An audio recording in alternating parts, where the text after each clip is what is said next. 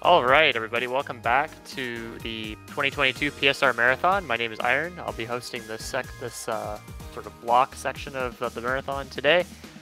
We've got a really great task coming up for you guys right now for Pokemon Yellow, featuring a very special alt main. Some of you may know what it is already. So I'd just like to introduce two very special guests here. We have the creator of the task, rangersquid. Hello. Say hello, Ranger. And we also have TyKevin83. Hello, that's me. All right, you guys can take it away, and looking forward to seeing this great task. All right. Hi, everyone. So, welcome to the Pokemon Yellow alt main glitchless % TAS. I have been working on this for way too long, and this is the most recent version of it. So, honestly, I'm just going to get started on playing it because we have plenty of time to talk in general. And just so you know, this is not the normal world record task. This is a little bit different. All right, so Iron or Jordan, whoever is doing the timer, in 3, 2, 1, go ahead. No, there we go. All right, so this has been a really, really interesting ride for this task to be finished, and we have a lot of really, really fun and exciting stuff that normally doesn't happen in a task that often and had to be really investigated in order to find the most optimal path for this. So, also we are going to be generally underestimate. I won't spoil anything, because no one else other than Kevin and myself have seen this. So, Kevin, if you wouldn't mind explaining to the community what in the world a TAS is, because you're better at this than I am. And I'm going to actually start, before we get into the whole what a TAS is, you just saw us add a bunch of characters and delete. What that's going to do here is it's going to set up memory, such that when we go into the battle Pikachu and Oak catches the wild Pikachu, we get this extra big double wipe. Usually in that battle there's a single wipe all the way around in a circle, but it's going to be 2 half wipes. You'll see right here. Yeah. So that is because of our adding and deleting characters from the rival main. And that was discovered by me as part of the no save corruption tassing. But for the larger point of what a TAS is, what we're doing is we are stepping through in an emulator frame by frame for approximately 360-odd thousand frames. Probably closer to 400,000 for rangersquid's alt main stat. But I don't know the exact number, like I said, so we'll find out the exact length of that. Anyway, point is, you have to step through every single frame to figure out the optimal frame to play every one of your inputs. It's not like a live run where you just hope that your inputs are at the right time. You know every single frame that your inputs are going to do what you want them to do. So you can be very precise, and because of the level of precision, you can actually control the RNG. So we're going to do all sorts of crazy strategies in this run because of our ability to control the RNG perfectly and know what's going to happen in advance. And coming up here, we have our first rival fight, so hopefully it goes really well. Maybe we get some early XP, we get through with Pikachu, and maybe we get something that can actually handle Brock, because right now, if I remember correct... Oh, well, a Gen 1 miss? That doesn't seem good. 2 Gen 1 misses? Why are we using Growl? Ranger, what's up with this task? Why are you using Growl? No. So, Growl is actually faster than having Thundershock Gen 1 miss, because Thundershock is longer than Growl in general. And for animations, Tackle is actually faster with animations on than animations off. And so dying to the rival in 2 turns as well is more effectively faster than killing the Eevee in, I believe, 3 turns, if I'm not mistaken. Yeah, also yeah. the So level up at the end of the fight. If you turned the animations off before the battle, you could kill Eevee in 3 turns, but that would still be slower than dying in 2 turns. So we take advantage of in an additional sense of being able to leave the animations on longer, and we hold the button through all the text printing to make it the fast text speed. But like Ranger said, because we Gen 1 miss Growl and don't get an animation, then we also can have the tackle animation on, where the tackle animation is 5 frames faster with animations on than with animations off. So, a question for you, Kevin, I guess. Yeah. Wouldn't a Mankey just be perfectly good for this task? Like, instead of Nidoran or anything else? Mankey really has a lot of disadvantages after Brock because it levels really slowly. It actually, like, there's a big problem with the experience curve in a lot of Pokemon. So you want a Pokemon that has the medium slow experience curve, because that word slow really describes how they end up leveling at the end of their experience curve.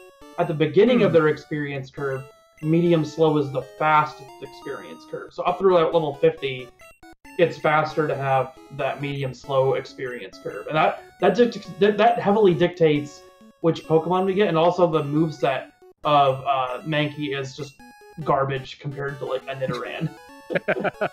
Sadly to say, Low Kick and Karate Chop are pretty useful in arch setting, but not quite as useful in a TAS setting where you can always crit anyway. So I think we should stop talking about Mankey because Jerry is very upset about talking about Mankey. Yes, that's my dog Jerry, everyone.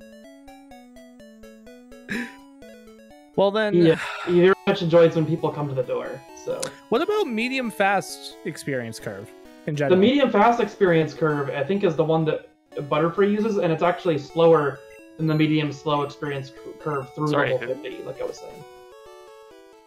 Oh. Iron, I'm sorry. Were you saying something? Oh, I was saying, sorry, who? My dog's name is Jerry. Oh, okay. I thought you said something else about the medium fast experience curve. Oh. No. Also here, if I remember correctly hearing this right, the old man actually glitches and fails to catch the Rattata, which in theory it should have only shaken once. The number of shakes is not the correct number for like what would be guaranteed to happen if it fails. Yeah. Whenever you or the easiest way to explain is that the number of shakes roughly corresponds to your chance to catch a Pokemon, and so if it shakes like multiple times, you had a pretty good chance of catching it, and if it shakes once, then you get a really low chance, and then like if it like misses completely, then that's like it's a really low chance. So. It's not random how many shakes you get. Oh, now we're in Viridian Forest. Oh, we found a Caterpie. Okay, sure. That's a good way of doing it. Yeah, I mean... Level 6 Caterpie is a pretty decent main, right? Yeah, I guess so. We could try it out. I don't know how good it is. I think Metapod is okay enough to get to level 10 with. Also, we need know the move Tackle because we caught it as a Caterpie originally. That is true. Well, how are we gonna get to level 10 though? Oh god. Oh no. Oh no. I'm scared. Okay. Pikachu, kill it. Pikachu, please kill it. Pikachu? Pikachu? Well, that's a pretty good job from Pikachu. It's almost killed a Pidgeotto. It's pretty rare, Ranger. That's like a 1 in 100 chance to see a Pidgeotto in the forest. Okay. Pidgeotto, you're supposed to actually die from... You're not supposed to kill Pikachu. Oh no, Pidgeotto! It hit Gus! And it's a critical! Okay. We lived low. Okay. Wow. Whew. That was a close one, Ranger. Yeah, it really was. Well, now we get Metapod. I guess that's worth it. But, we really gotta get some stupidly good luck. No encounters. Do we potions? Like, this could be kind of risky if we don't have any potions, right? I don't think we have potions. That's the issue. It's a good thing we're a TAS and we can predict literally everything that's going to happen. Yeah, also for context, Metapod has base 20 attack. Sorry, base 20 speed. Caterpie has base 35 speed. So it gets worse to find all these crits that you see on the screen. So anytime you see a crit, think, wow, this is just under a 5% chance of happening. Yes, crits are based on the base speed of a Pokemon. So because Metapod's base speed is so low, finding the max damage criticals here is a significant effort for me and Ranger. Yeah. And now we're down to 1 HP. And yes, Metapod's eye is looking into your souls. Yes. I just noticed that for the first time.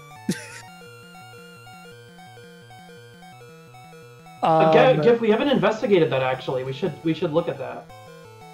Oh. Another way to improve this TAS, maybe.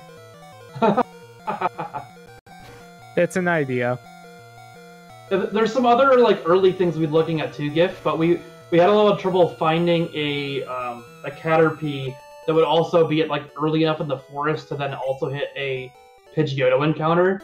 So we've had some interesting DSUM manipulation we've needed to work on that I had time for with getting married.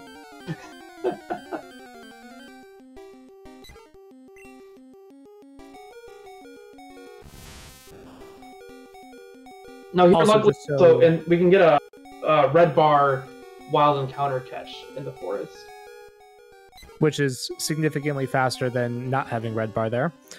And also, our Caterpie DVs are 15 attack, 15 defense, 14 attack, defense, speed, 14 speed, and 15 special, which results in 14 HP DVs. Or it's 15, 14. It's one of either 15, 14, 15, 15, or 15, 15, 14, 15. It's a really, really, really good Metapod / Caterpie. And if you notice the delay just now when the string shot failed, it's because that crit took forever to find. And it only does maybe, I believe, 3 or 4 damage at most. So most of these are continuously very tough to find in general. Yeah, some of this could be improved through like more bot automation of finding the RNG. Yes. But of course, this was about my 3rd time doing it, and I was really, really tired of seeing this forest. And so I said, I'm done. Because I had to redo that forest section 3 different times after we found this Caterpie. And then we get to Peter City. So, oh, okay, we're just gonna... Okay, we are just going straight to the gym. Yeah, we don't need that mart, do we? I guess not.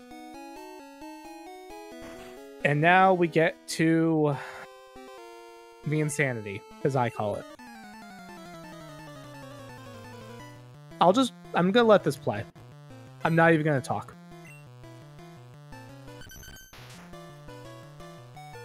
This, of course, being the light year guy fight, because the trainer says that we're still a light years away from Brock.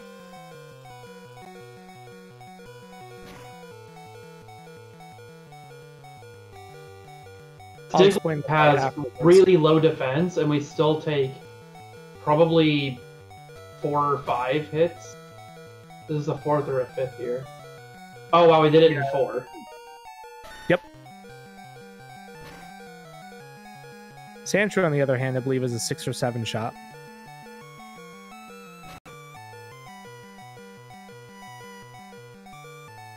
And this whole time we're manipulating Gen 1 misses of Sandshrews Scratch. Yeah. That's why I'm just letting it play out, because... when I say that this is the hardest fight to make in this TAS... The hardest fight or the hardenest fight?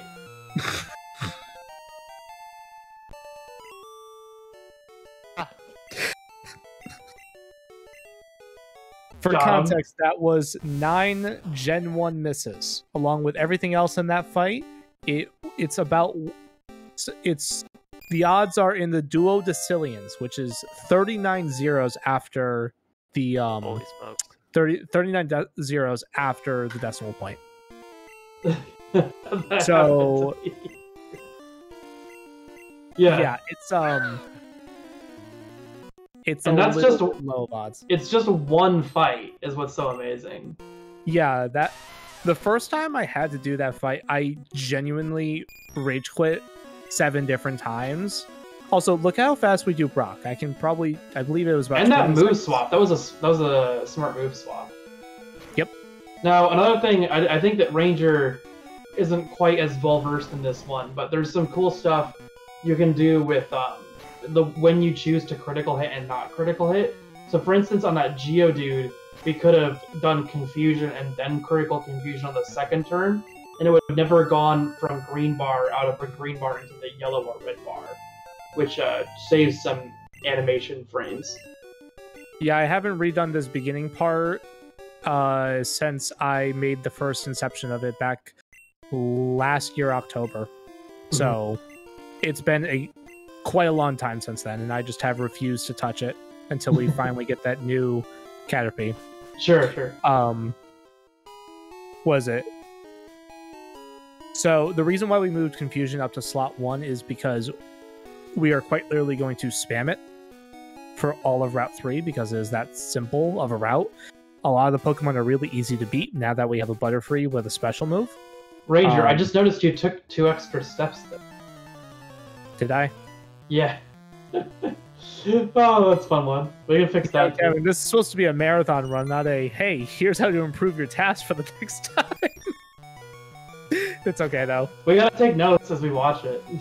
We honestly do at this point, because also there's going to be about 100 or 200 frame delay up in the upcoming rival fight that I blatantly missed in my rework of it back when I was earlier Rerouting things? Not so I did this version from Celadon onwards, but that was the 156, and in that I still missed the delay, and I'd note about it in the verification. To be fair, Juan, I worked on this with Ranger, so it's partially my fault for not double checking some of the work. Yeah, he gave me the first 8 minutes, and after that, it's a absolute mess.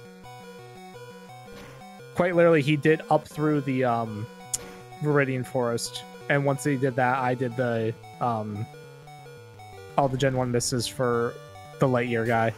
Also, we get hit by the Rattata there because we need to stay at 1 HP all the way through Mount Moon, because if we didn't get hit there, we would lose Red Bar in either the Jesse and James fight or the Super Nerd, and we wouldn't have a reasonable way to get back Red Bar because everything there does too much damage.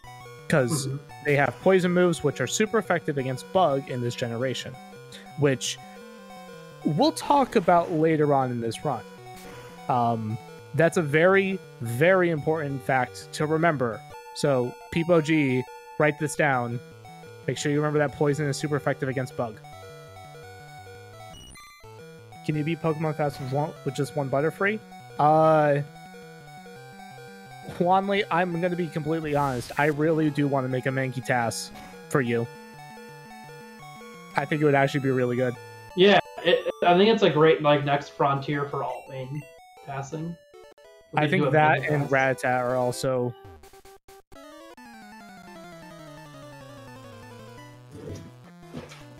Apologies there. I have to close my door more. Rat has some really cool opportunities with rat into rat transition, where you you rush Banshin to get the 46 Raticate. So you could run Raticate up until and then getting a better Raticate. Wait, that's actually an idea though. That sounds really cool. I think. Well, that's allowed in an alt main. Is it allowed in alt main categories to switch into the same Pokemon? I mean, I'm the first one to do it, so why is it yes? It certainly is within the spirit of the idea, I think. It's the theoretical rule is that you should, if you can't get it before Misty, you get it as soon as possible. But I think because you get the rat so early in Route 1 or whatever route you would get it on, I think it would be fine. Also, it would certainly be an interesting playground idea for TAS videos.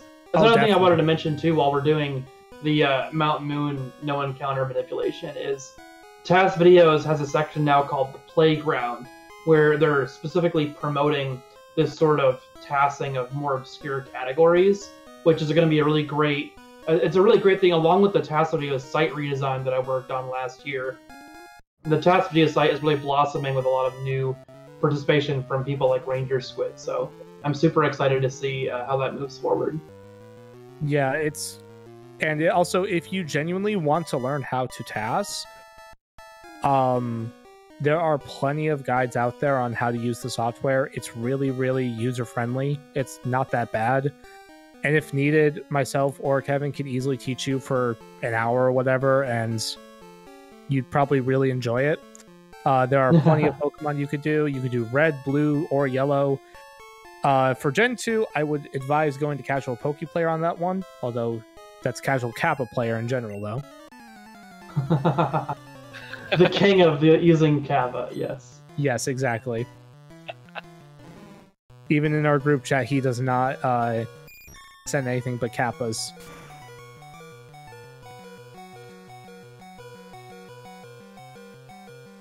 What's the status on, like, Gen 3 passing? You can do lots of really good Gen 3 tassing. You cannot necessarily have them verified yet, but there's also some opportunities for that to improve soon, because there's a lot of new emulators for Gen 3 in the works.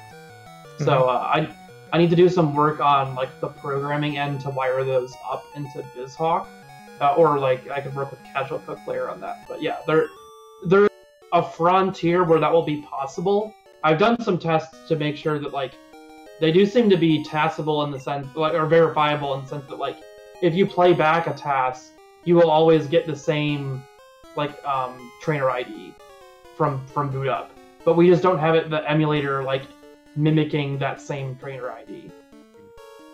I do want to also note that when we picked up the fossil there, I really wanted to, but the dome fossil is a good couple hundred frames slower than the helix fossil, and thus the helix fossil was chosen because it is superior, and I'm not losing a couple hundred frames on just that, unfortunately.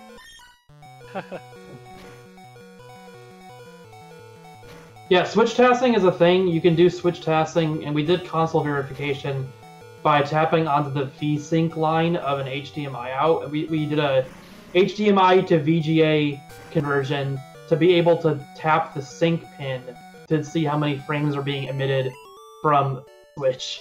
And then we were able to use that to do console verification.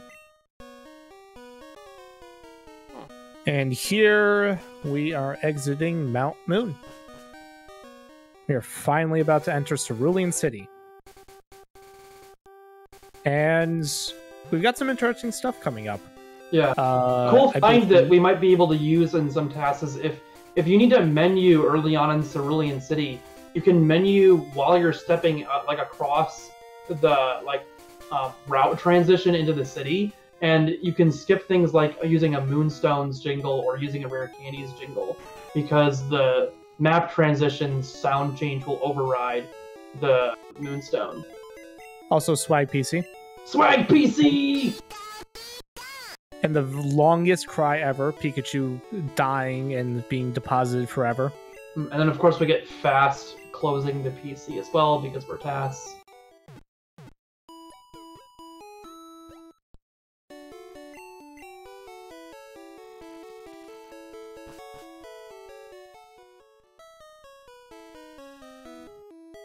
Another thing you'll see different here from the main glitchless TAS is we are not running straight to fighting Misty, because we do that with Nidoking primarily because we need to get the Bubble Beam TM so that we can use the Shake animation instead of Foreign Attack Flash animation. We do not have the ability to do that with Butterfree, like using Bubble Beam, so we will get the experience out of the Nugget Bridge trainers and Bill and all that, Route 25, so that we can have that extra experience, so that when we need to fight Starmie with Psychic on Psychic types, it will be less difficult. So, we just taught Bide, because we just restored to full HP, and immediately we're back down to 1 HP like nothing new, and we just kill off a Spearow like it's nothing, and we're back to Red Bar for, I believe, almost the entire Nugget Bridge in Route 25. I believe there's one other trainer that hits us. Otherwise, we stay at 1 HP this entire time. And yeah, it's Bide strats. Once I saw the move, I was like, this needs to happen, because in some upcoming fights, which there's a small spoiler here, in another version of this task that's being worked on,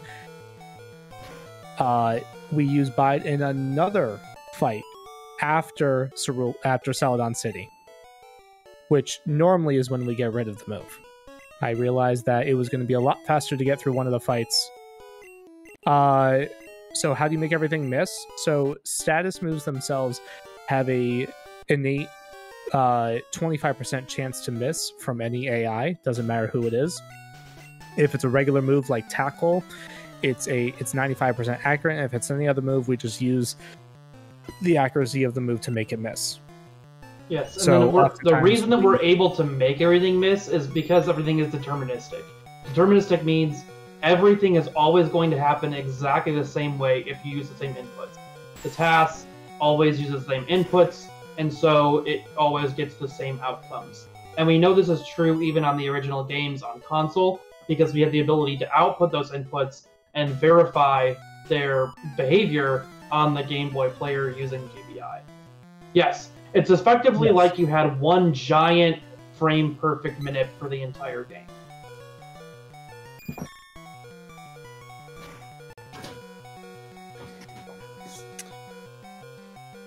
So yeah, a lot of fights coming up here.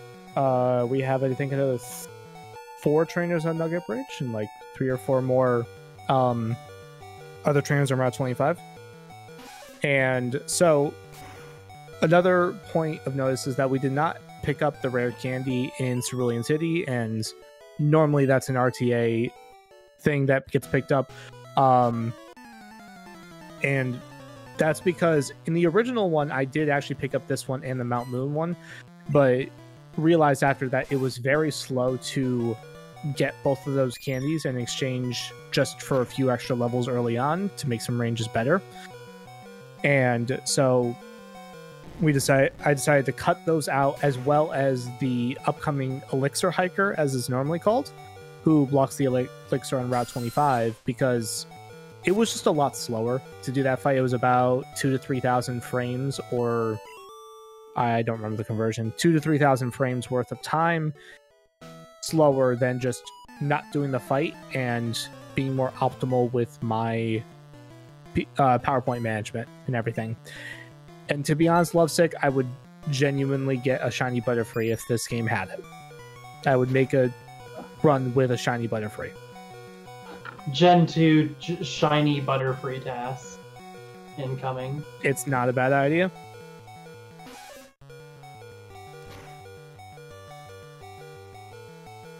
Can the starters be shiny in Gen 2?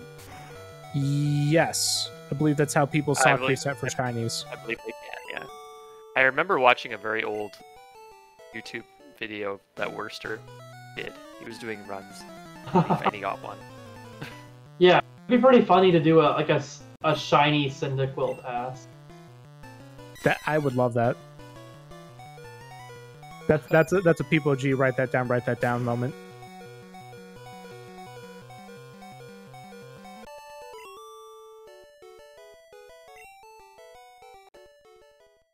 Also, I don't think anyone can hear it, but currently my cat is scratching at my door, very upset that I locked her out of my room, because she's just yelling at me saying I'm not giving her enough attention. I know that feeling. So Paige, I actually have like 85-95% of a route, but when I revisited it, it just wasn't working well because I had too many high expectations for the game. And I will bring in the cat later on if she gets very annoying. I just texted my dad to bring her away, so.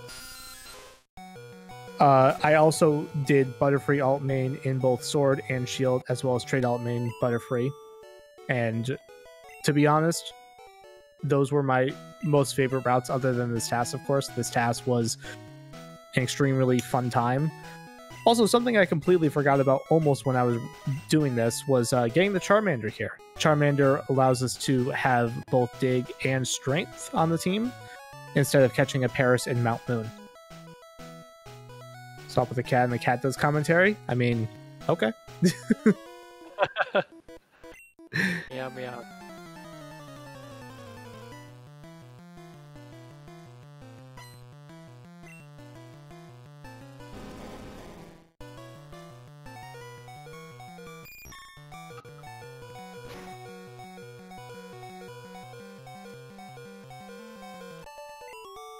Also, I wonder if anyone's wearing headphones right now because there's something going on if anyone's been listening to the stream. Kevin, can you just explain, because you're so much better at explaining this? Oh, yes. M-Addict, thank you for mentioning the amazing audio. So, I found this back in 2018, so I can't believe it's been 4.5 years now. This is the fast options glitch causing this. So, in the TAS, when we want to change our options, we can change all the options at the same time. By pressing the left button, at the same frame we press the A button to enter the option setting. And what that basically does is it causes medium text speed to go to fast, it turns off animations, which we need to do those two things, but it has the side effect of changing the sound from mono to earphone 3. And that essentially takes a lot of the sound effect and puts them on one of the earphones, where it puts the music and other sounds on a different channel. And one of them might be in your right ear and one of them might be in your left ear. And if you haven't played the game like that, it's very jarring to hear them on different channels and not all on one mono channel. Yeah, considering that I often have one ear off, and it's usually my right ear, that's where all the music is. So for me, very often I hear absolutely nothing except whatever video I am watching at the time while working on this, because all the music is in the right ear, and all I hear is maybe the bass of everything, and then occasional cries while I'm working on stuff. Also, we are finally through... Oh, sorry, go ahead, Iron. Yeah, this trainer, you had her look at you, and you got the exclamation point. That's something we don't normally do in earlier gen. Yep. It saves a step or two for the TAS, I believe. So yeah, that's just mostly just influencing what's coming down the line, more than time save and beam. We could relook at that one. It might be something that is wrong. I'm not sure. Yeah. Also, swag PC for the teleporter. Yes. Swag cell separator. I will let you know that every single time that we can swag PC or anything, we do it. The only thing we didn't do was swag boulders, because swag boulder took way too long to try to figure out, and I gave up halfway through. So I just went with the normal route. Swag is complicated. Also, it's hard to tell the correct frame to do the turn. Yeah. Here we actually have to walk all the way back to Cerulean, because the walk of shame. We cannot dig out whatsoever. We can't dig out of the bike. We can't dig out of any building. We can dig out of caves, but unfortunately, we have to walk back. Yeah, this is a yellow versus red difference that we have to be walking here. Yep.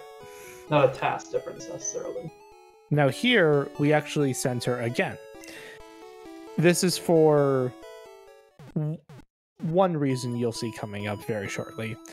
And it's for a reason. For PowerPoint management is one of them. The second is a fun meme idea that we explored earlier, and we're going to do again. And, yeah.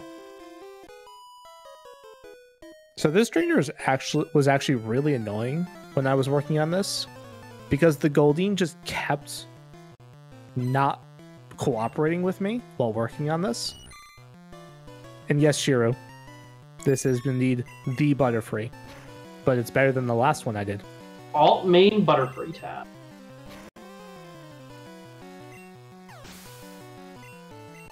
Also, as you were saying, as I missed the saving a few frames on the Geodude back in Brock's gym, I saved frames on that trainer there. So. Yes, that was a great example of doing the non-crit first, staying the HP in the green, and then when the crit happens, the HP bar never changes color, which each time the HP bar changes colors, you lose 5 frames in Gen 1. That is one of the interesting side effects of being in red bar that you have to work out the time value of. Also, it is time for buy strats yet again. Sorry, what was that, Iron? Oh, you did the same thing on the Staryu as well. Mm-hmm. Staying in green. Yep. And we are back to 1 HP. Ooh. The VAP. The energy. So we gained back all of our power points, and the only thing we used was about 4 confusions. So I think we're good for all of Rock Tunnel as well. I don't remember exactly what the... Very nice. Until like 2 or 3 years ago, I thought that PP stood for Pokemon Power. I did not know that it canonically was called Power Points. I just hear Also, PP and I just start laughing. Because I'm for anybody who doesn't know in chat, if you use cut on grass starting in Gen 1, it cuts literal like tall grass. So you can use like a ghetto repel by cutting the grass.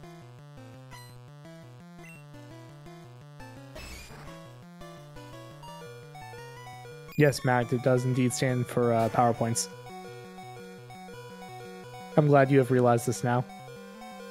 Don't worry, everyone, we are giving Pokemon lessons via the marathon.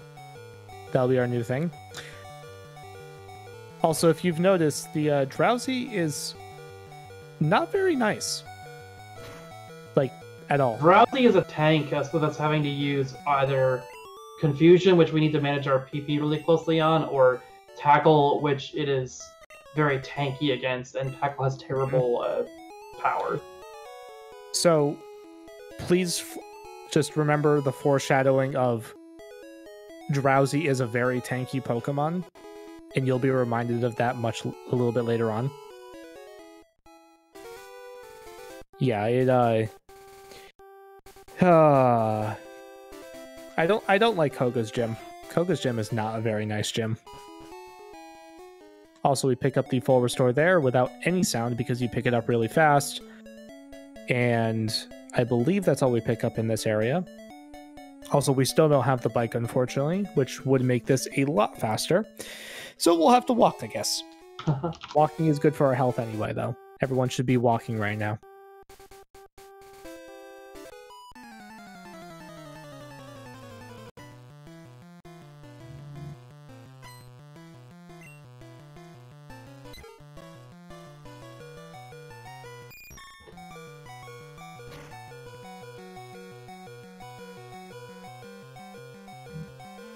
You'll allow copy passes and yellow TAS marathon runs.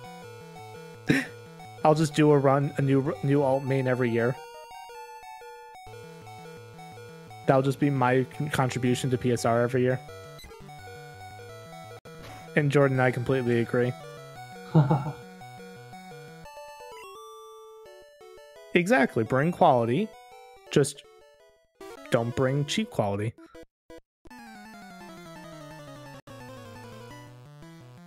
I will continue to try to write the best tweets for copy pasta material.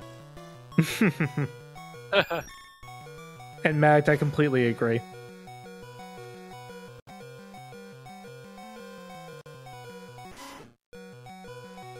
Also, just for context, I believe Butterfree has base 50 attack, if I'm not mistaken, or base 60.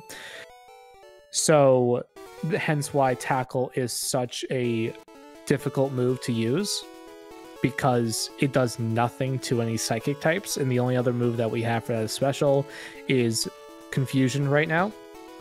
And even later on, level 34, when we get Psybeam, it's not going to be doing much at all.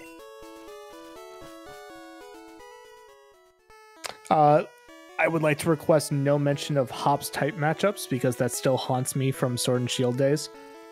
And please, I would rather see Cowabunga dude everywhere. Cowabunga. That's what people used to say hi in California, right? Cowabunga.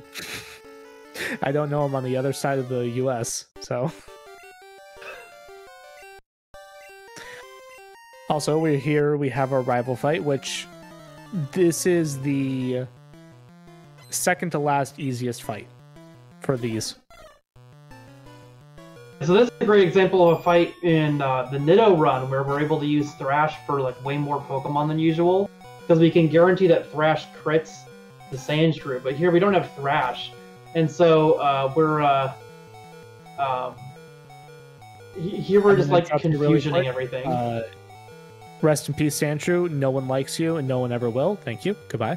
You cannot sand attack us now where you are. Yes, exactly. No sand attack, no Gen 1 misses to deal with in this fight. Thank God. And it's amazing that we can even kill Eevee in 2 hits of confusion, because like, unlike everything else in the early game, it actually has a decent special. Let me look at... Let me find it. Anyway, yeah, the I just really don't want to see Gen 1 misses anymore. I'm going to be honest. That's all I want to not see. Also, the confusion with a crit is guaranteed. Minus getting 227 hits, but regardless, it's very, very good odds. Yeah, cool. They're just really hard to find with a slower Pokemon like Caterpie, Metapod, and Butterfree because of the way that in Gen 1, the chance of a critical hit is determined by the base speed of a Pokemon. So even if you're like heavily leveling a Pokemon, it's not going to get any better than like 5% on Metapod, and when usually in like the later gens it would always be 1 in 16. It's really bad. And then there's also the problem of the 1 in 39 rolls, and you often need to get a 1 in 39 roll for tassing to get that maximum amount of damage. So you like a lot of your early, like every single attack you're doing in the early game is essentially a 1 in 39 and a 1 in 20 at the same time. So it's approximately like 1 in 800 every single time we're using an attack. Until around like the Nugget Bridge point in the game. Or maybe like Route 3-ish. So here we do a bunch of menuing. By the way, that's the pause that I talked about. Yeah, there's a little extra pause there on Dave. Yeah, we could clean that up. Yes, I know. Thank you, Kevin, for letting me know. You also should probably learn Fast Poof. You know Fast Poof? What? Okay, so when it says like 1, 2, 3, and poof, when you're teaching a move, you gotta hold B during the word, or like during the little sound, and it makes. You gotta tell me this stuff when I'm doing this stuff. Come on, like you never told me this. You never told me this. It's a mainstay of the RTA run. Like it's not a task specific thing. It's. I never knew that. Yeah. So like, for all of you yellow runners out there, there's a thing called Fast Poof, and you should learn it. Also, hit me up in the DMs. We used our full restore. We have Raichu fail growl. Fail again because I didn't learn how to manipulate bide turns properly. Mega Punch into Mega Punch down once again, this time to 2 HP, to a kill. Yeah, so just for the sake of describing it, the number of turns that a bide or multi-turn move in general lasts, like Thrash, is set at the beginning when you use it. So if you wanted to manipulate a 3-turn bide versus a 4-turn bide, you would need to check that memory address for how many turns it's going to last when you use it at the beginning to see how I'm going to need to find that for my Lewis script for that. I'll talk to you about that. Also here, if anyone wants to post the Rapidash copy pasta, I give you full permission. Since I know that someone has it.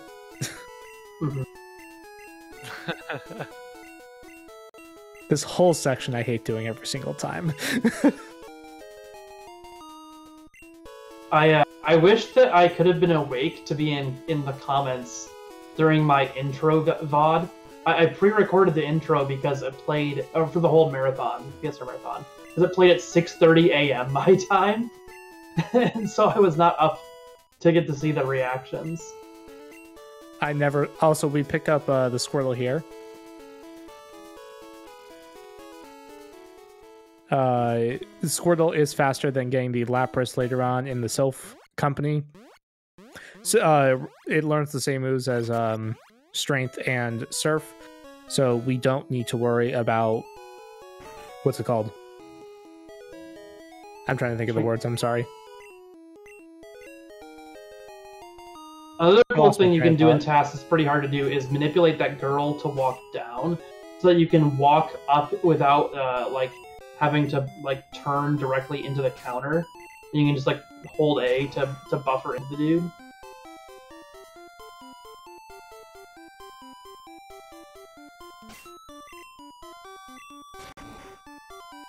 So normally this trainer, upcoming to last, is usually a run killer for Nidoking because you're low on HP and Staz moves are an absolute pain. And not effective. Last... she is not affectionately known as the 4-turn Thrash Girl. Oh, yeah, sorry. 4-turn Thrash Girl, yeah. But for Butterfree, because all of her Pokemon are poison types, it's just a free win. There's no going about it any other way. It's just free win, free win, free win, free win.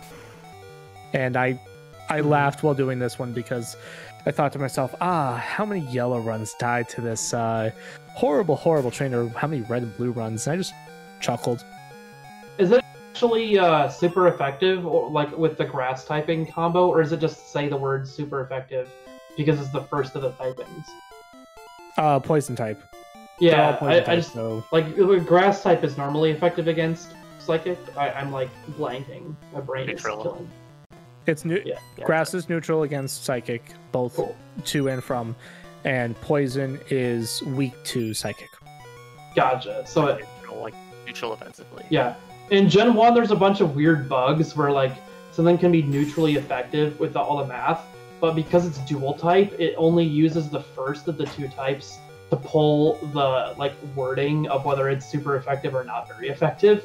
So you can have something that's like neutrally effective but actually says super effective, or vice versa. Also, I heard my cat just meowing very loudly there to my mom, saying she was very upset that I'm doing this marathon event. But I will bring her in. Takiro, if you want to TAS Ash percent, by all means, I can help set you up for it. So, funny enough, in a group chat that we have for custom starters for Gen 2, one of the guys in there, good job, Mr. 2%, he was like, let's do a TAS of Ash percent. I'm like, no. Just no. Or I don't believe... Well... Actually, you know what, LSH? We should just release Butterfree right now. Mr. 2, please explain yourself. I don't remember exactly what you said. Also, yes, butter memes. Yeah, I feel like we should release Butterfree now. Because it's just not going to be good once we get to Celadon. It's just going to be like mediocre at best. Oh, another bulky psychic type. Oh, Ash percent minus the... Oh, yes, also Slowpokes are a nightmare. Foreshadowing, by the way. I love watching the prequel trilogy, and anytime Anakin does something like dark side related, yelling foreshadowing. Or dark side. You know what? You're right, Randall.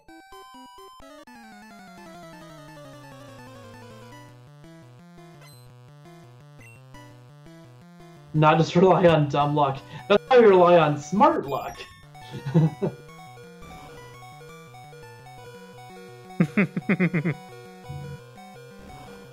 I agree. This would be a fun one to commentate blindfolded. I mean, I could put on something. Do we have any votes for blindfolded TAS for the rest of the run? That'd be a great like donation incentive for like a GDQ thing, like for the TAS. Blindfolded, to a blindfolded TAS. percent. It doesn't actually change anything, but the commentators have to wear blindfolds for an hour. Hey guys, how's it going? Welcome to the Pokemon Yellow Butterfree % TAS. Hope you all enjoy. I don't know if we're lost or not, but I really hope we're okay. Seems like we're fine. Oh, we won a battle. Awesome. Well, hopefully we can get out of Rock Tunnel very soon.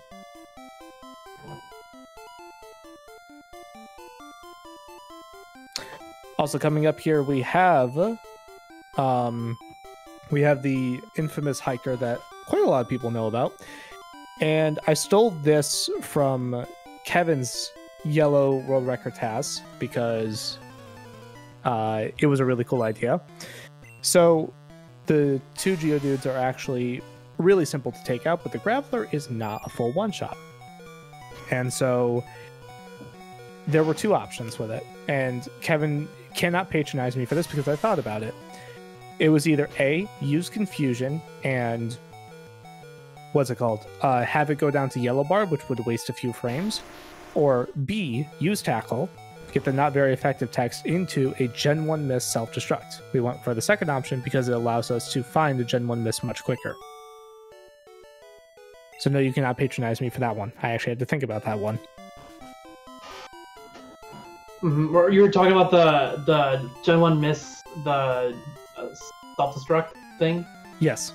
Yeah, I love that strat. I actually I learned that from watching a TAS that had been created around 2006 on one of the Japanese releases of the game. Oh. Which that's another frontier for TASing would be to do TASes of the Japanese versions to get like the Japanese times. Also, actually coming up, I just realized we're going to leave Rock Tunnel and we have access to a lot of different things because we have access to Celadon City. I wonder what we're going to get.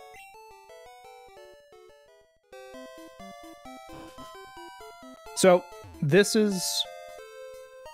pickup is completely useless, by the way. Ignore the fact that we get that max ether. It is only for inventory purposes at this point because I realized in my reroute of this that it was not worth getting. So ignore that. From when we enter Celadon onwards is a brand new TAS that no one but myself and maybe Kevin, if he got that far, has seen yet. So there's going to be a little bit of explanations. To give you some backstory, also Roar does absolutely nothing in Gen 1 for trainer battles.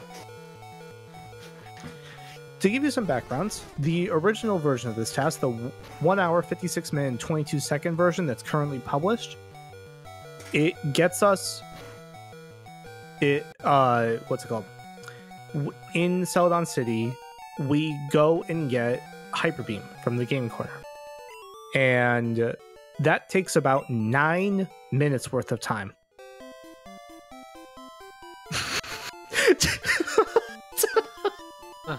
Sorry, I lost it at the copy pasta. Oh, that's great. So in the original, we do get Hyper Beam.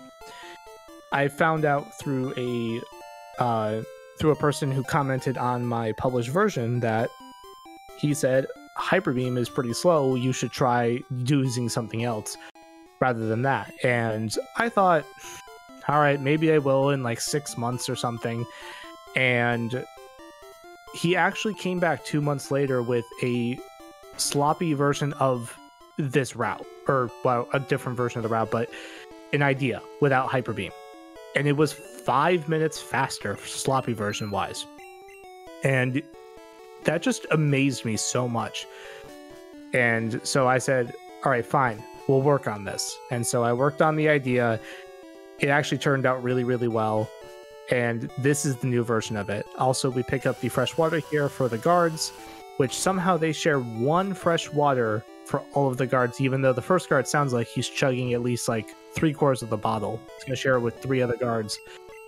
And also we pick up 27 X specials, 9 X speed. I love the fast. It's so fun to watch. Yeah, and because basically with those, it's able to just tap up repeatedly every other frame.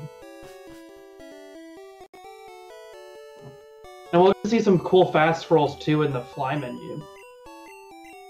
Some double input scrolls. Yep, the menus are going to be yeah, menus are going to be really, really fun. And also, if you all feel like enjoying it, I do indeed have a Capri Sun because I'm 5 years old while playing a Gen 1 Pokemon game. I freaking love Capri Sun! Capri Suns are the best. Where are you at on Lunchables, Ranger Squid? Just the pizza one, honestly. Ranger, I don't like the others. You missed a step there. You can go in the bottom one, and it will take you up a step. Okay, I know. Okay, we'll get to that later. I missed one step. It's okay. We can redo this 5,000 times. So here we get a long menu. Just enjoy it. What's really cool though with those scrolls is you can press alternating left and right as you're going down, and it saves an additional frame compared to holding down as you normally would in the RTA runs. And it's called double inputting. It's a very fun little strat. Mm-hmm. And Randall, that is exactly what Kevin was just patronizing me about. And Grogear, yes, the elevator is faster. Actually, no, I'm sorry. The bottom tile is slower because you need to go up from the old man. So, Kevin, you are incorrect. While you can save a tile, you still have to go up and left anyway. We'll talk about it later. It's a yellow thing. Okay. I did mess up a lot, Randall. Don't worry. Oh, that makes way more sense now, GIF. I didn't think of why that would be until now. But I did also I did find the faster biking to the fly house there. Ooh, also, what's this? This is something you don't usually see. Yeah, this is very much a deviation. So this lady talks about her dead Pokemon in Pokemon Tower, and she's like, here's a TM for you. I don't need it anymore because I'm depressed. And just gives you Swift. Which I don't know why you have Swift. But here we fly back to Lavender, and we do a bunch of stuff once we enter the tower. The flying back is faster than getting on the bicycle? From the north side? I believe so. Cool. Because there's so many steps in between. I haven't fully tested it, but also bunch of menus here. So we teach Psychic. Also, if anyone wants to have fun just like me, only put on your left ear. You hear one noise occasionally. It's really kind of funny to listen to. Also, we teach Takedown here as well. The only way to reasonably take out Psychic-type Pokemon is with Takedown, and also Swift. Both are extremely useful and viable, and really valuable for this run itself. Unfortunately, we do unlearn Bide, which, goodbye meme move, you are wonderful in every way possible.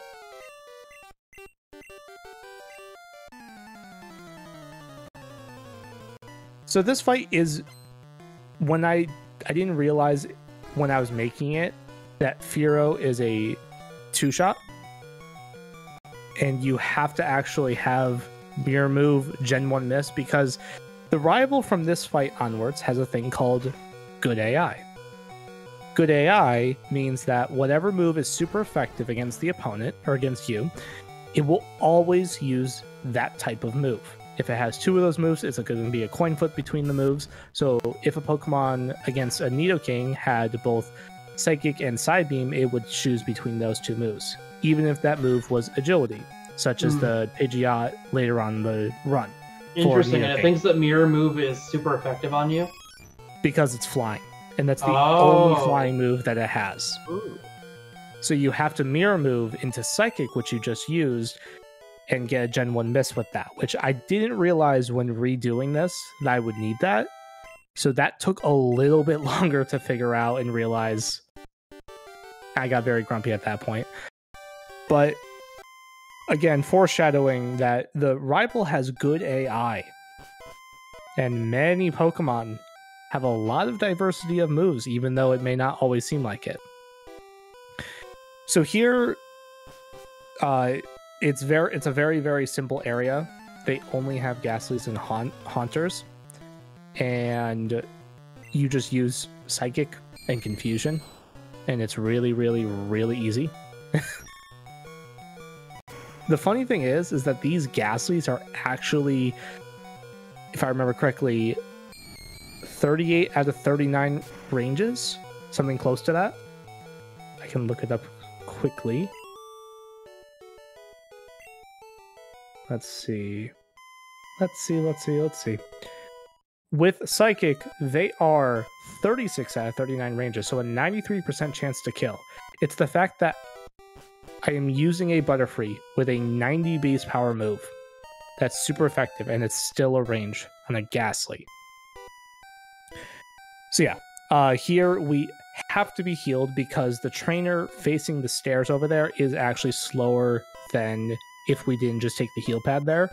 And so we are going to lose red bar for some time, which is going to lose us a little bit of time in between each of these battles. But to get red bar for this whole next section would be a waste of time because of the fact that each Ghastly at best would do 24 damage with Nightshade at best, and that's about it. That's all they could really do, other than just be annoying with Confuse Ray or Hypnosis or something else.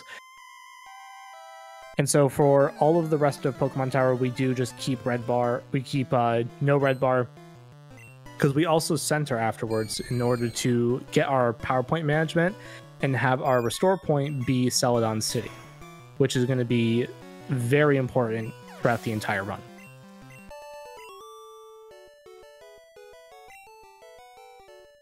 Also, I'm going to be honest, I never knew what fell out from that lady when she said something fell out. She never made any kind of sense with that. Although a lot of the channelers in this area never made any kind of sense. So here, because we picked up a Pokédoll, we used the Pokédoll glitch, which, because the Marowak is counted as a wild Pokemon, this was, quote-unquote, intended, and we are able to run away immediately and skip all of the Rocket Hideout in Celadon City and just go straight up to the Jesse and James fight here. Or the, quote, Rocket fight.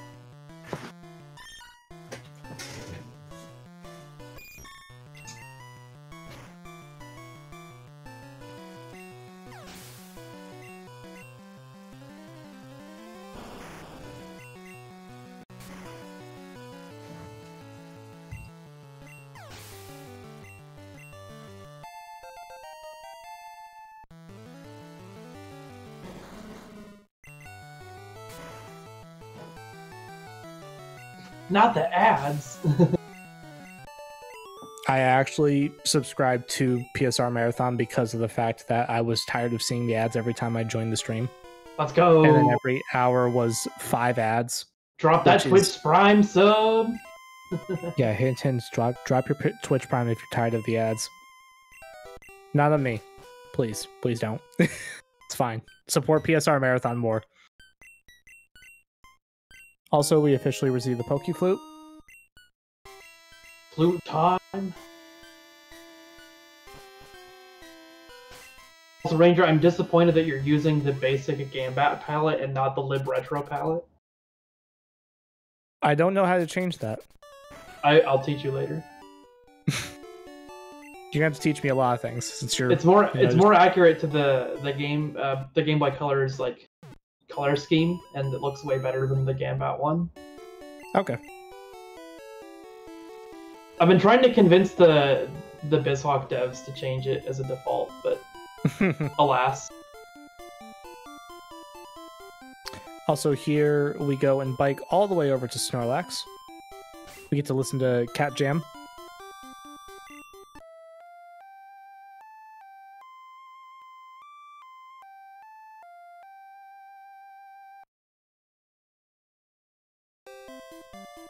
To be honest, Mockwing, I didn't really close the stream at all this past weekend. I only closed it when I slept.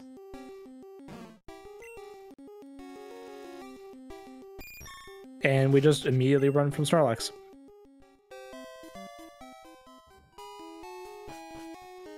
And here we go and pick up the rare candy here, which is going to be very important very soon. And then we also, wait for it, pick up the PP up as well. Gotta have that. Gotta get those extra couple uses of all those moves. Originally, we actually used the PowerPoint up on Hyper Beam because we needed one more in one specific section, and I didn't want to go and pick up another PP item for it, so I intended just to get that.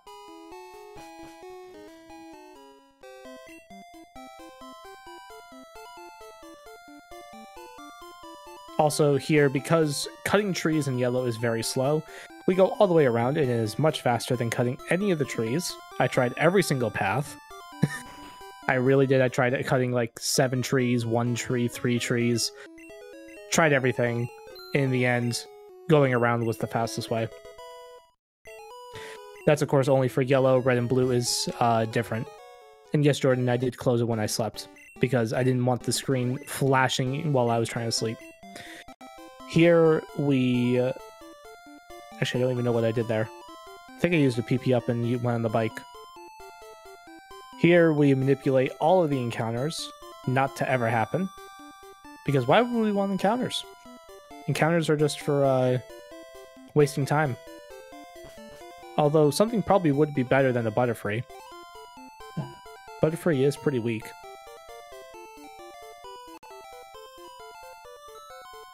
Turn the screen off, you're right.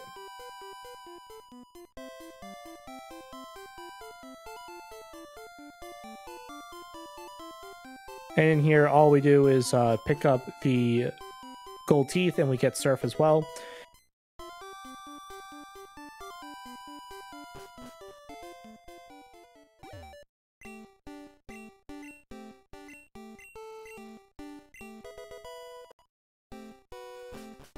And here we dig out immediately, and we go to a Celadon, which allows us to go and face Erica first.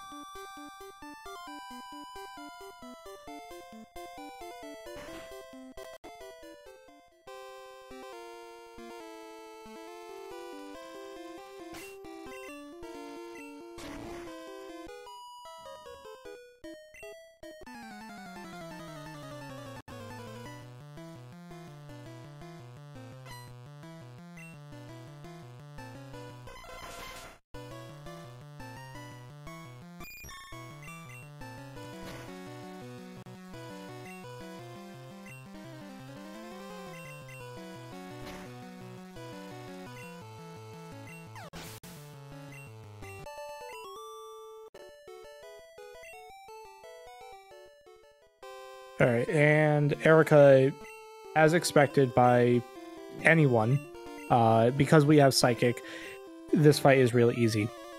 The only thing to note is that on the Execute that we just fought, we used Takedown, which did bring us down a little bit in HP. This is very specific for the upcoming Koga's Gym, which you'll see a lot of really cool, interesting stuff happen. We have Bind Miss. Also, the Tangela is only a 2-shot by getting 2 crits, which does suck, but it's okay. The Weeping Bell and Gloom are 1-shots though.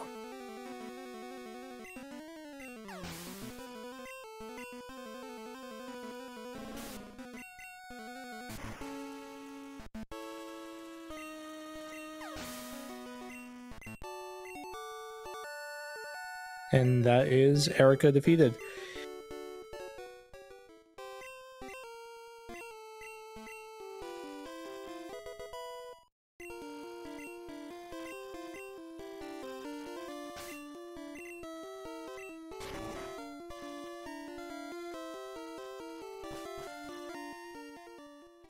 And here we fly to Fuchsia because we went to the Safari Zone, and we have the fly point, which is faster than obviously biking there.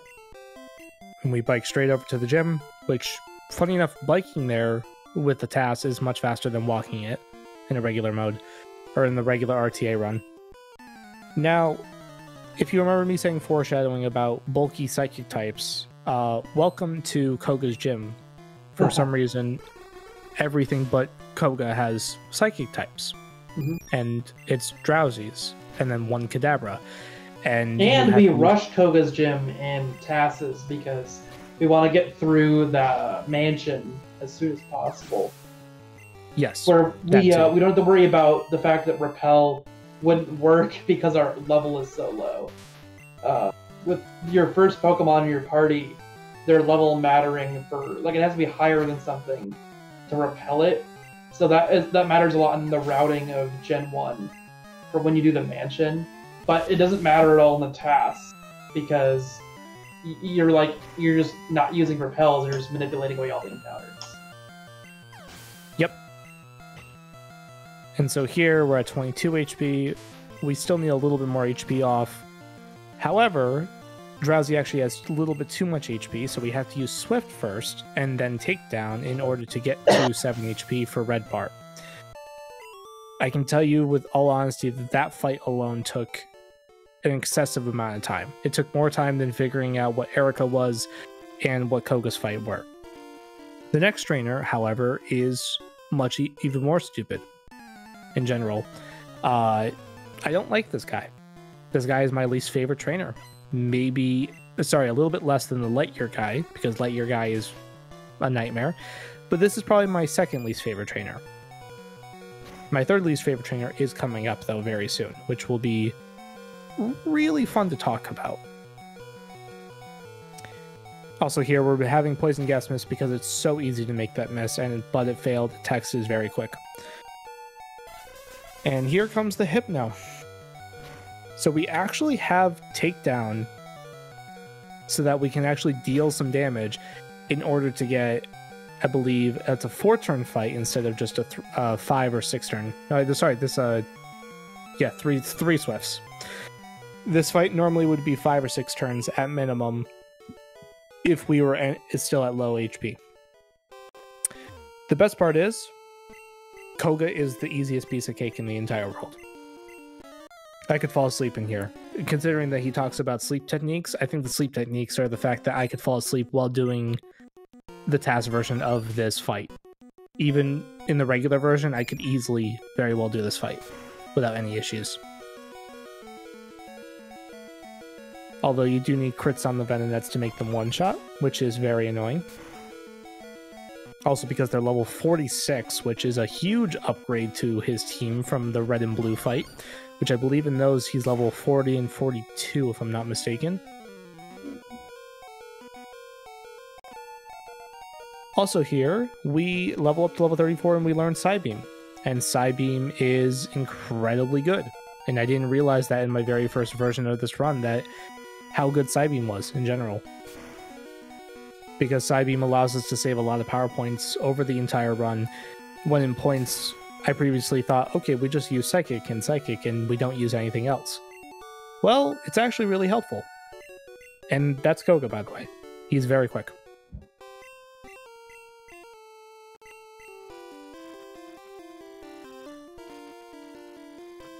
Also, because we have a full inventory, we're going to be having a full inventory for every gym leader from now on. And that is because we save quite a few text boxes if we have the gym leader say, make space for this, you don't have space for this, blah, blah, blah, blah. The only trainer that I didn't do that for was Erica because we had to use the PP up beforehand. Although, in theory, I could save some time by not using the PowerPoint up there in order to prevent Erica from giving it to us.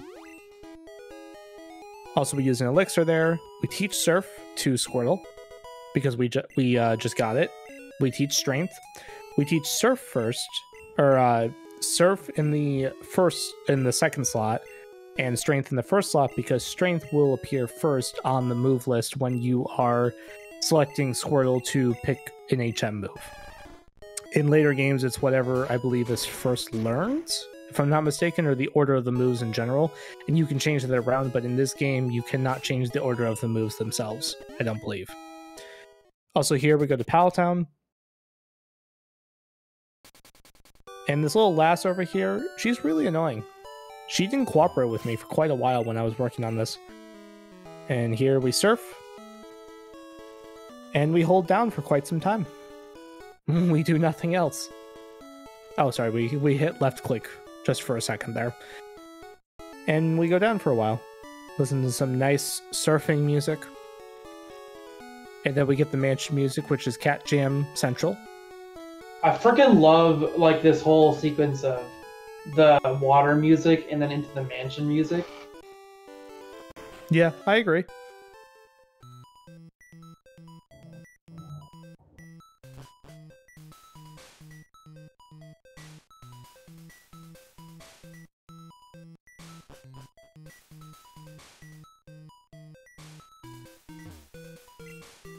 Swag switch. Oh yeah. I don't care how much time it loses, I will always do swag PCs and swag switches. It's only 2 frames. It's a speed entertainment trade-off. Exactly. As we say in the business. Besides, it's playground. It's fine.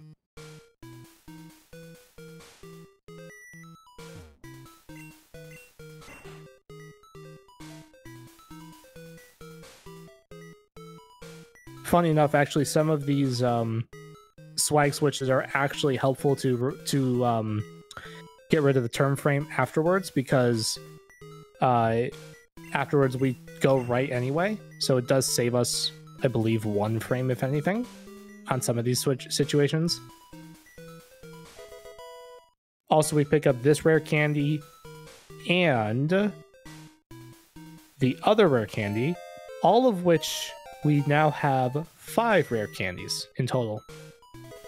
This will become very important in just a little bit.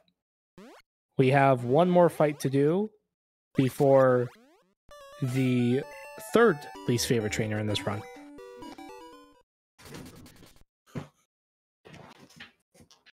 Now, time to talk about why bulky fire-type Pokemon are some of the stupidest Pokemon in this game.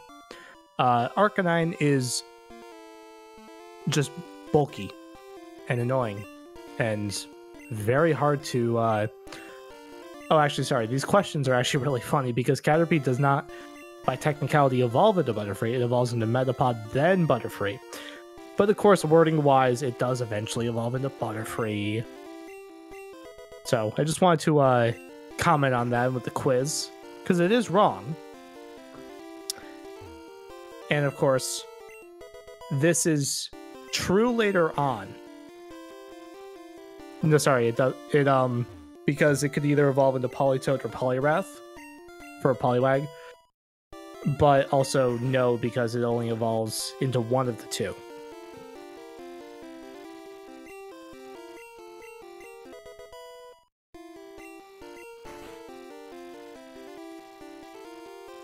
And of course, Tombstoner, the best question ever. I wish they did make a move that was called Tombstoner. Didn't they change it to Tombstoney in the Let's Go remake? I think so. That was a fun one. Also, so Blaine requires 4 X specials and 1 X speed. Yes, you heard me. 4 X specials and 1 X speed for Butterfree to get through this fight somewhat well. Also, Gen 1 Miss Flamethrower. And to tail would fail. I found the Flamethrower Gen 1 Miss within like 4 frames of... Little fun little addition. Yeah. I wasn't not going to include any Gen 1 misses. I should have kept a counter up on how many I have. I never even counted. That's a great question. I think I have 20 in the whole run. Yeah, probably close to 20, if not 25. Because there's 9 in Light Year Guide to fight. And There's... faster than that Rapidash, it looks like. Yes, because of the X speed. But then Oh, we you lose lose our badge boost from the Arcanine. Interesting. Also, we can only kill this Arcanine with a special drop at +4. So... The value. It was a crit special drop into a special drop to a range, I think. I don't remember the exact range, but... And of course, no room. We use dig. Now let's talk about good AI. Also, we're going to level up a few times here, up to level 40. We save 1 rare candy for inventory purposes.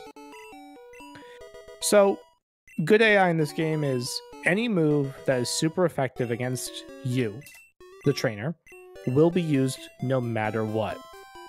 Whether that is a Nidoking against a Pidgeotto, and the Pidgeotto uses agility, or Pidgeot, whatever. Whether it's a fire type against a water type, and the water type will always use Water Gun or Bubble Beam. Or in this case, a Butterfree against a Sand Slash. The Sand Slash has 4 moves, I believe. Slash, Sand Attack, Dig, and Poison Sting. Dig and Sand Attack. Sand Attack will hit, but it's a ground move, and ground is not effective against flying, so I won't use it. Dig, same situation. And Slash is neutral against both. But Poison is super effective against Bug in this generation. After this generation, that is not the case anymore. It's just neutral. So, and the only move Sand Slash has is Poison Sting to hit us. But Poison Sting is 100% accurate in this game. Except the Gen 1 miss. So while setting up for the upcoming fight, you have to have the Sand Slash Gen 1 miss quite a few times. And you think to yourself, okay, well, what about setting up on something else? Well, you still need at least 1 or 2 Gen 1 misses against Sand Slash in order to make it actually, to like kill it, because it doesn't die at 1 shot, because Sand Slash is a stupid Pokemon. And Butterfree is relatively weak compared to it. So you think to yourself, okay, well, I can set up against something else. No, because every Pokemon, including, everything but the Kadabra, has a super effective move against Butterfree. We're going to see that presented right here, right now. Welcome to, other than the Lightyear guy, the other Gen 1 miss shenanigans fight, as I call it. So we act special once. Poison Sting to hit to get to low HP. We act special twice. Find a Poison Sting a second and a half later. Yes, 90 frames roughly. Another Gen 1 miss. So 3X specials. Kill it, get the range because of the badge boosts. Or no badge boosts. Then, Psychic to kill the Magneton. Ninetales. Use Psybeam to get a crit. Ember Gen 1 miss into Psybeam crit again for the 2-shot because we need to save power points on Psychic. We lose our badge boosts. We use Swift on the Kadabra for a 1-shot with a crit, which is amazing. So we don't have to use Takedown. And then we use Psychic, I believe, twice here. Yeah, special drop into Aurora Beam Gen 1 miss. So I believe that was 5 or 6 Gen 1 misses in that whole fight. This is the nicest version of the fight I have ever seen in my life. In the original, I believe we had 6 or 7 Gen 1 misses in this fight alone. And that was with using Hyper Beam in the original version. So yeah. And of course we face against the Rockets, who are a joke compared to what we just had to do.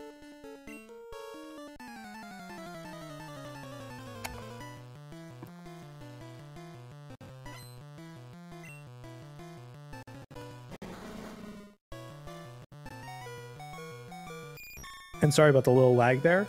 I was opening up a browser. And let's see.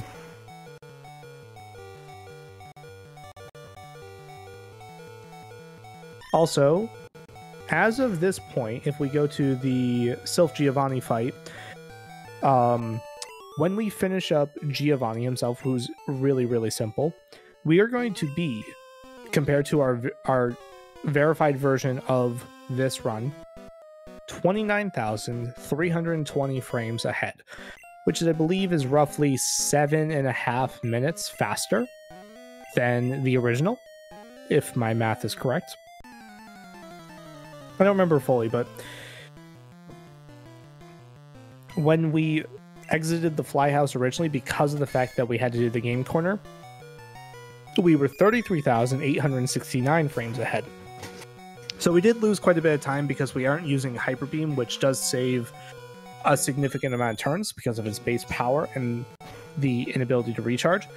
But we are still consistently ahead by a long shot compared to our original TAS.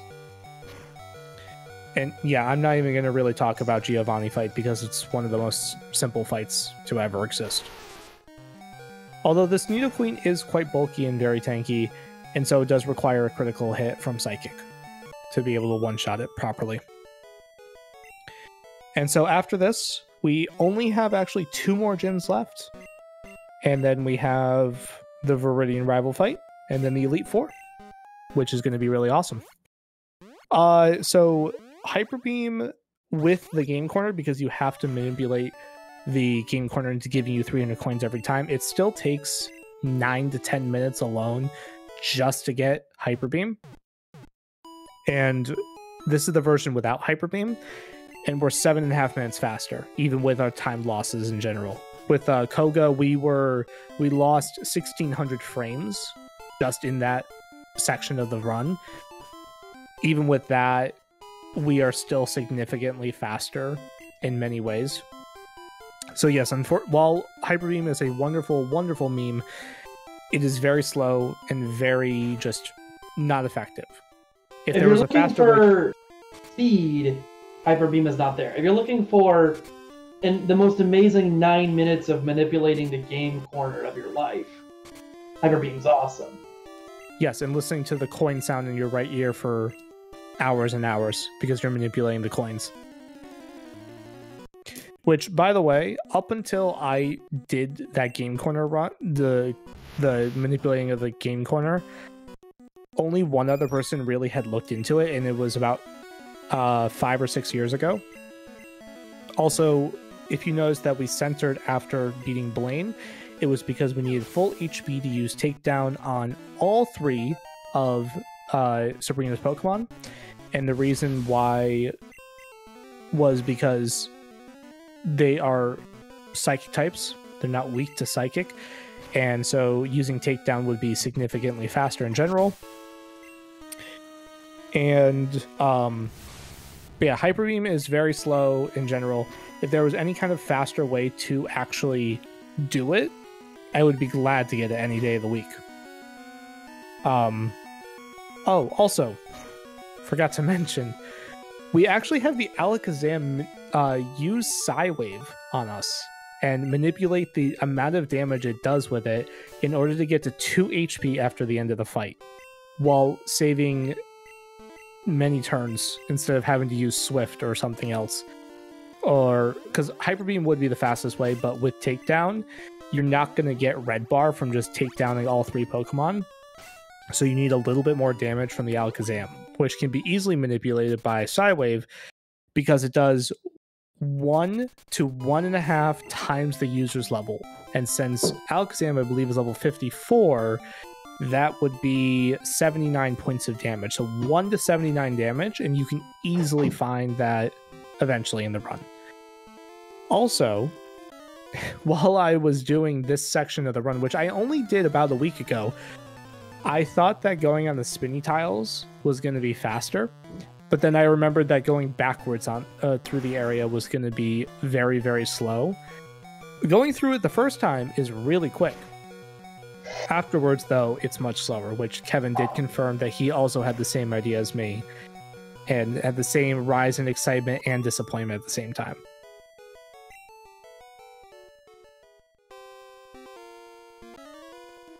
And here we have the Black Belt trainer, who is normally notorious for also killing runs in both yellow and red runs.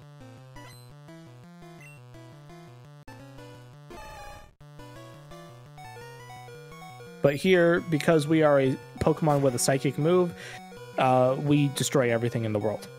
And yeah, we level up here also level 44, which is very important for the upcoming section in general. The Machops are a joke. The Machop is a joke, and the Machokes are a joke as well. They just need a crit Psybeam. That's it. And we're trying to save power points on Psychic because we need it for Giovanni coming up. Which, honestly, this fight is... I want to look into it a little bit more. But that's just me. So here we exit, we re-enter, and every single trainer is reset back to their original position, which is faster than going on those spinny tiles in the background. The spinny tiles are extremely and excessively slow in this game compared to Fire Red Leaf Green or even Let's Go Pikachu and Eevee, because those make the games actually a little bit faster to run.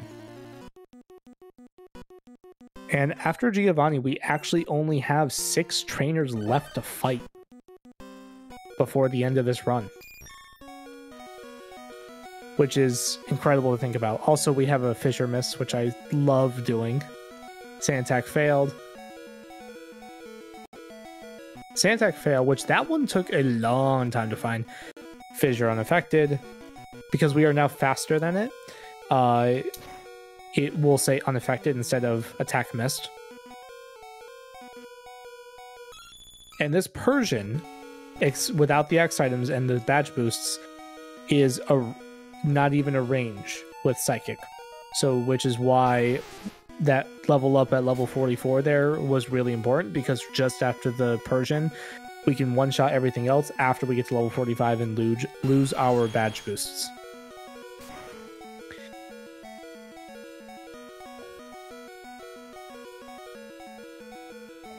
And just so everybody knows for the future, I will be working on 2 other versions of this TAS. The first one will be a version utilizing, instead of Swift, Mega Drain, which we normally pick up in Erica's gym. This is to manipulate our HP much, much more using both Mega Drain and Takedown, and going up and down in our HP, but allows us to continuously use Takedown on some of the Psychic types, as well as use Mega Drain on some of the bulky Pokemon that could pose a problem. For example, Lorelai's Slowbro in the Elite Four is really tough without Mega Drain. A certain X item count, I believe you can easily two-shot it with Mega Drain, but you would need to have Mega Drain, and Mega Drain also restores HP, which is quite slow in general. And yes, also good idea. Yeah, he doesn't have anything in general to hit us with, so therefore it just uses a random move. Also, once again, we have Gen 1 misses. Because why not, right? More Gen 1 misses. 2 of them. And we never see Poison Sting from that Sand Slash there because of Nidoking being Poison type. So usually we wouldn't see that, but here Butterfree does not have the Poison type, so... And because... No, Butterfree is Bug Flying, but it's weak to Poison. And also Execute will use Poison Powder here only because it is a Poison move, I believe, or it's a Grass type, but... So, what's it called? We only go to +3 on the Sand Slash because we are able to kill it at that range and we didn't want to deal with Gen 1 misses from it. And so we switched to the Execute, who only has Poison Sting, or Poison Powder, to hit us with, and it is very easy to manipulate into missing instead of wasting 30-40 frames just to find a Gen 1 miss. So here we continue to go and go and go. Fun fact, the Swift here once again is a crit with the badge. Sorry, it's a 2-shot actually. I forgot that that was a 2-shot. Here we level up, we lose our badge boosts, we get the Vaporeon, and I believe once again we do a Psychic Mist into a Psychic, which should kill. Yep. It's a very, very low range on that Vaporeon itself. And we are officially 5 trainers left. So the Elite Four itself is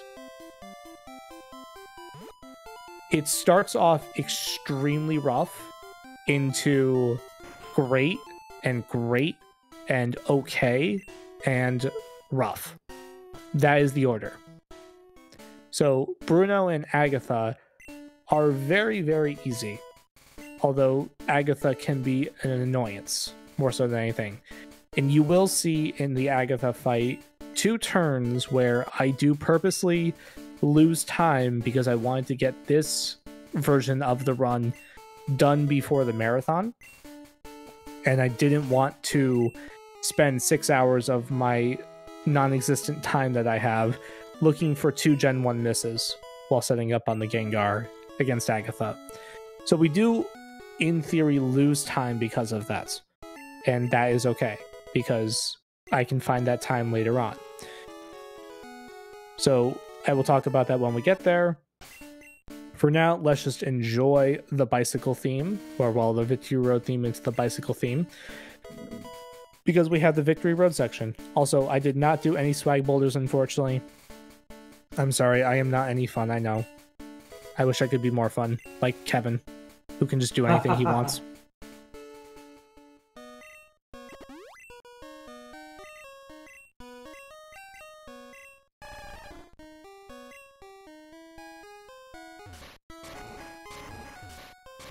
I have to say, moving these boulders is one of the most irritating things possible when working on the TAS, because finding the frame that you can start moving again is excruciatingly annoying.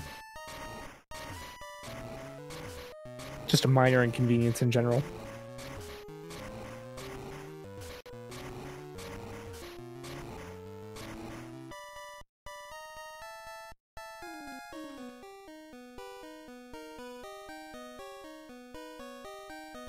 Also, you will see little delays here and there. That's because we are manipulating A-presses on various tiles in order to avoid encounters in general.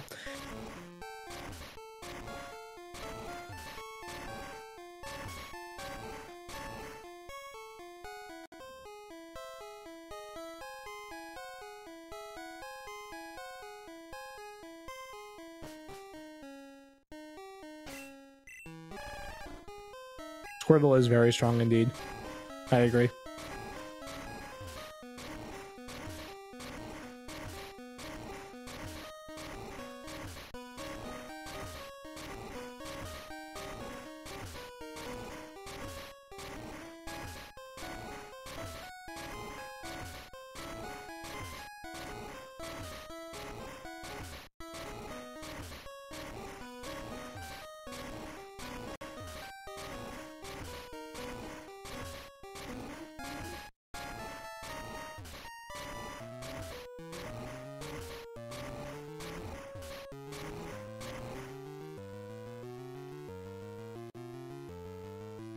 Yeah, left ear is having a fun time right now with these boulders.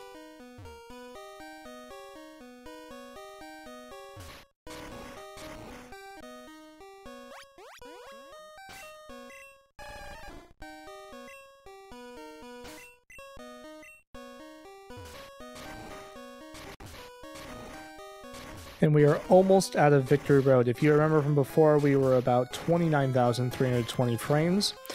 When we exit Victory Road, we are going to be 27,375 frames ahead of our previous one, which does put us a little bit farther behind, but that's because Sabrina was a lot slower because we centered and we didn't use Hyper Beam.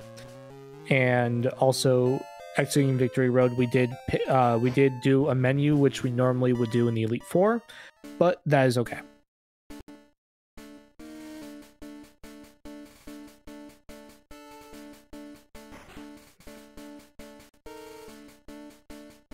And here we are, Swag PC again, because why not? Always love it. We also deposit all of our Pokemon, because we don't need them. We don't need Pokemon, we just need a Butterfree. This will be a solo challenge on YouTube. Can you beat Pokemon Yellow with just a Butterfree? Well, a robot can. And perfect inputs. And perfect inputs. I should actually name that the title of the video. Can you beat Pokemon Yellow with just a Butterfree and perfect inputs? I actually really like that title. All right, welcome to one of the most irritating fights of all time, Dugong. So we just manipulate to have rest. It's really easy. Also a Gen 1 miss Aurora Beam because I found it very early on. Takedown miss too, because I could. And into Psychic, which I believe is a one-shot. Yes, they are. Oh, Aurora Beam, sorry. That was a take. I didn't see what that was. Don't know if that was Takedown Aurora Beam. Cloyster is very easy because special-wise, it's not that good. We also level up, lose the badges. No, because we can, for some reason, also we get a special drop on that. Gen 1 miss Psychic from Slowbro into a Slowbro kill with Psychic. So funny enough, I did find a few frames where it will use Rest more often than using Aurora Beam. Also another Gen 1 miss Ice Punch.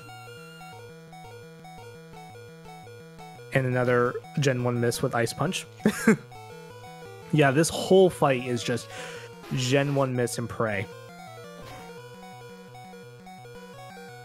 Also, Blizzard is not 100% accurate. No, I cannot. Unfortunately, I will not do that for you. No matter how much money you throw at me. I would never do that. We get through Lorelei very, very quickly. I'll do a Jinx impression if you want. I'm ready.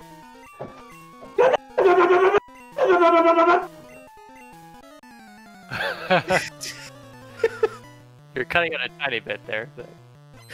Yeah, you were cutting out there too. It sounded great. So here's Bruno. It's not hard. Other than the Machamp, everything else dies to Psybeam because this Elite Four trainer is so hard for a Pokemon with a Psychic move.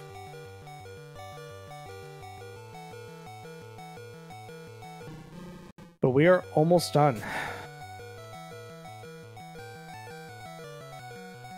For Jinx Cry fans, I have a video on my YouTube where I've superimposed several of Kizaron's Jinx Cries on top of each other.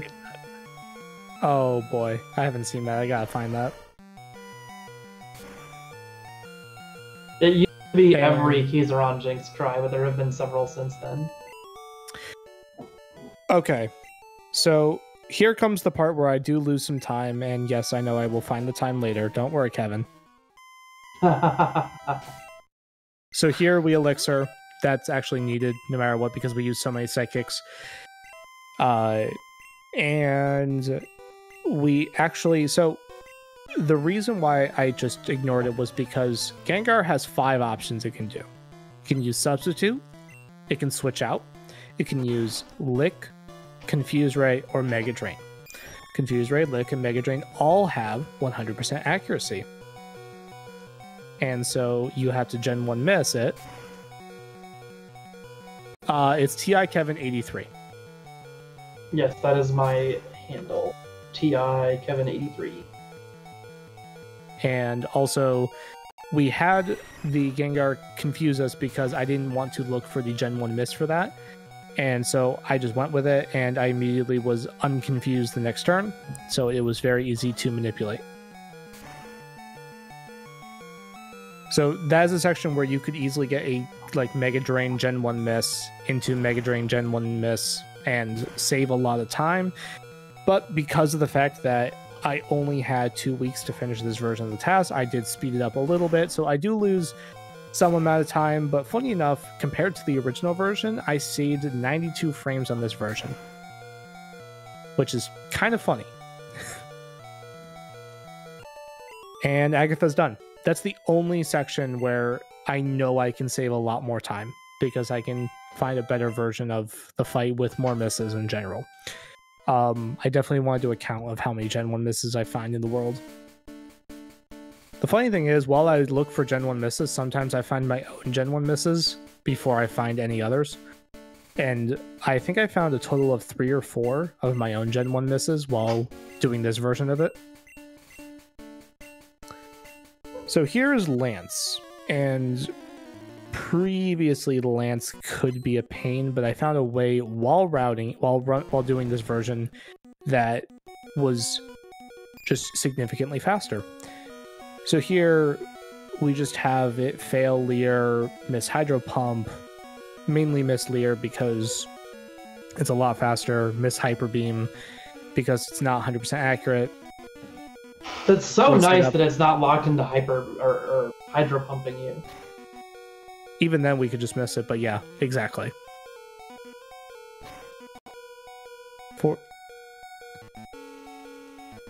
Yeah. More like 400 D4s, or 256 of them. And hope for the one spot that doesn't have a D4 on it. Or hope for that spot.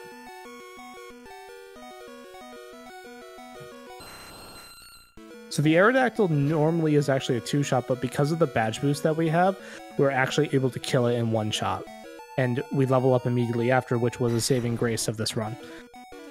The Dragonite is a 2-shot in which we have it miss Fire Blast, because Fire Blast would look really funny to see, be like, oh my god, that's a Fire Blast. But it misses. So we're safe. Oh, thank you, Hollian. I totally knew that. So now we have the champion fight. In all seriousness, there is a tiny bit of epilepsy warning because Psychic is a little bit flashy. So if you are in any way epileptic or any kind of sensitive to just like flashing screens, please, I would look away and just listen. Yeah, the animations get forced turned back on for the final fight. Yes, everything RNG is, if you even delay everything by 1 frame 3,000 frames earlier, it changes the entire delay of everything. Yeah, Carissa, to be precise about what you're asking, the RNG is determined on a cycle-based counter, which is very, very precise. So basically anything that you change, not just necessarily delaying frames, will cause different RNG. Unlike later gens, for instance in Gen 3, where the RNG is advancing to a specific number that's predetermined by essentially you could call it like a rainbow table. You know what numbers it can spit out in a sequence. That's not necessarily the same way with Gen 1. Like you can change your inputs at previous times to force basically any RNG to happen. So you're noticing in this that we're having Sandslash hit moves and miss moves at the exact same time. Or like at different turns. This is because the badge boost that you get from each of the different X items increases and decreases, it decreases the damage slowly that Poison Sting does to you. We manipulate Sandslash into hitting us down all the way to 80 HP with just Poison Sting for the sake of the upcoming Pokemon, Alakazam. We used Psybeam so that we can, and then Kinesis fails into Takedown for the sake of the next Pokemon. We get to 56 HP. Sorry, we go to 59. And then after this, we use Takedown because we are at +4 attack, or +3. We go down to 35 HP. And then we have Stomp Miss into a Takedown kill into 11 HP, which gives us red bar for the rest of the fight. If we didn't use Takedown, this fight would be at least 4 to 5 more turns because either using Swift, Psychic, or Psybeam. Fire Spin Miss.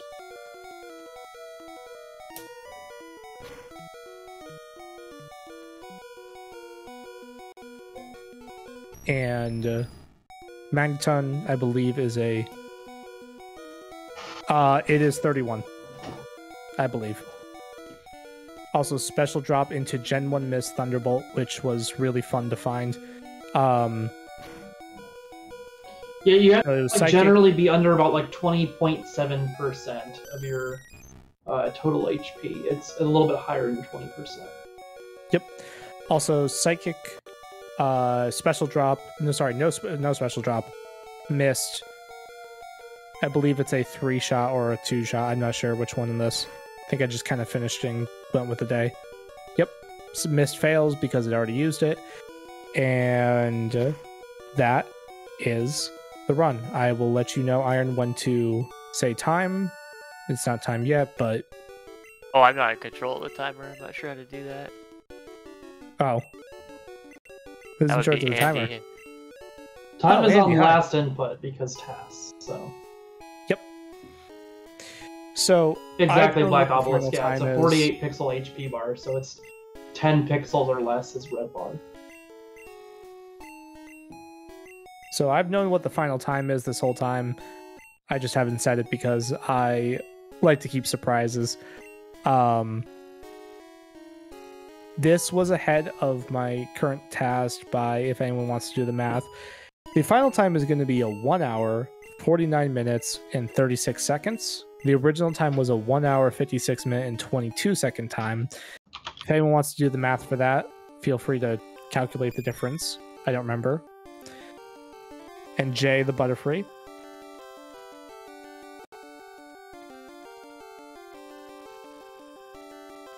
And 146 in-game time! Time. Yep, time.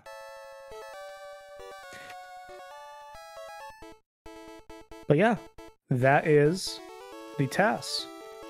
I'm really, really happy, considering that I've only worked on TAS stuff for about a year and 4 months total time. If you don't count 2 of those months of rage quitting from the Lightyear trainer fight the first time I did it, then a year and just 2 months. And when I say that I rage quit for 2 months, I genuinely rage quit for 2 months. But yeah, this was a lot of fun in general. And the timer's still going, but that's okay. Doesn't really matter. Yeah, do you need to get the computer to do that? Or... I mean, I can do it really quickly. Yeah, because you've done tech access. Thank you for inviting me on for the commentary, Ranger Squid. I'm excited to do it. Thank you so much for providing so much. I really like the insight that you provided, so I'm really happy about that.